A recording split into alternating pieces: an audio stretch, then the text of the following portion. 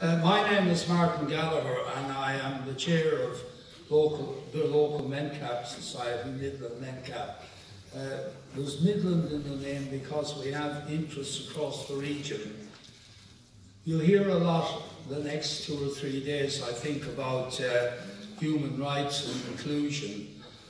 I'm here today to tell you about some of the work we're doing, which gives a sort of a concrete expression to that. It's the actual provision of services on the ground for people who need that support. Currently, we have services which cover all activity, all ages and all diverse groups. We run employment services, an area where no one has made the sort of progress that we have in other areas, and something we need to focus on. We've got substantial children's services, take people from a very young age with all sorts of abilities. We run housing services. We've got quite a large interest in housing. Day services, and importantly, we focused and developed services for people with more profound needs, particularly custom developed bungalows, where people are taken and helped to describe the sort of environment they would like to live in, and the work is done to make the bungalow suitable for their needs.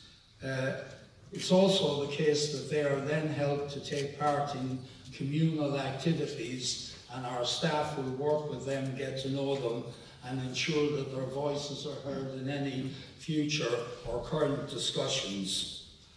The whole organisation is committed to empowerment and inclusion. We don't regard that as an add-on activity, but something embedded in the culture and DNA of the organisation. For many years, we've had a person with a learning disability on our board.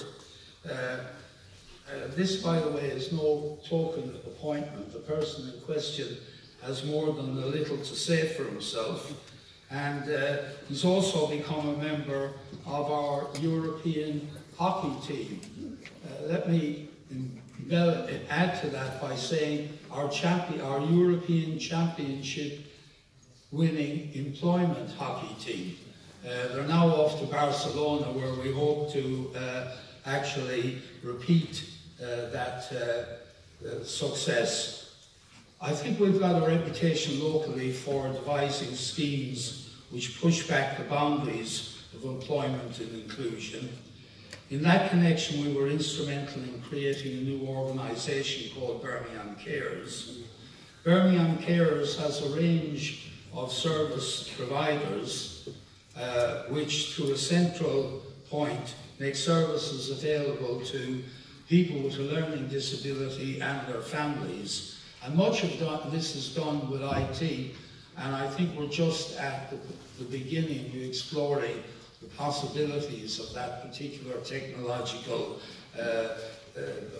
revolution.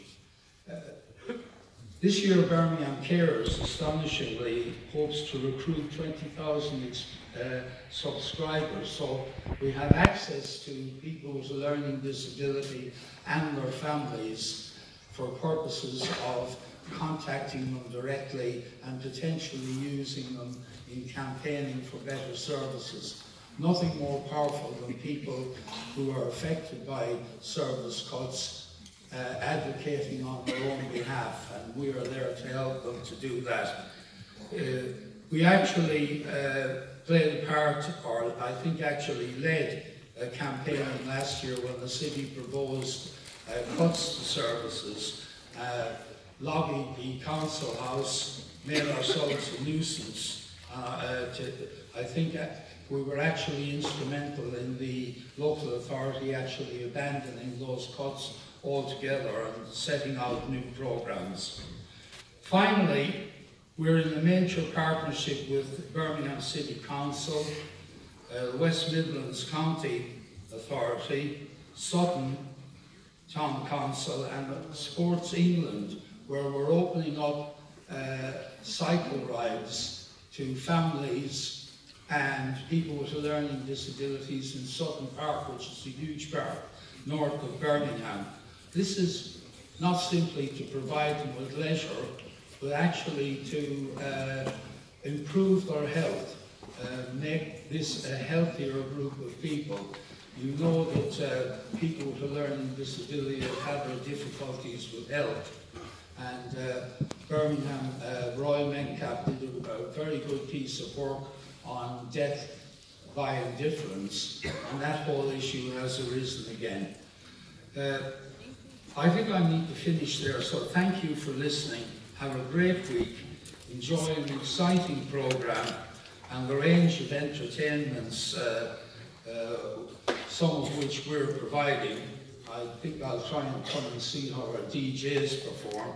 Go and explore the city, and if you want information, we've got people manning a stall out in the main concourse. So thank you very much for listening to me, and enjoy it.